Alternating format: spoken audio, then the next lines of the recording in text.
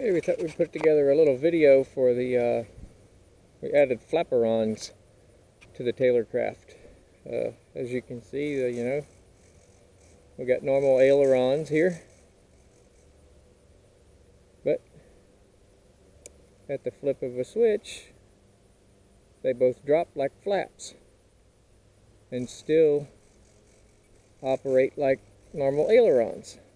We've got about 8 millimeters of drop on the first notch and about 12 millimeters of drop on the second notch.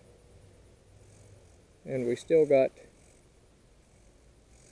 full deflection in both directions.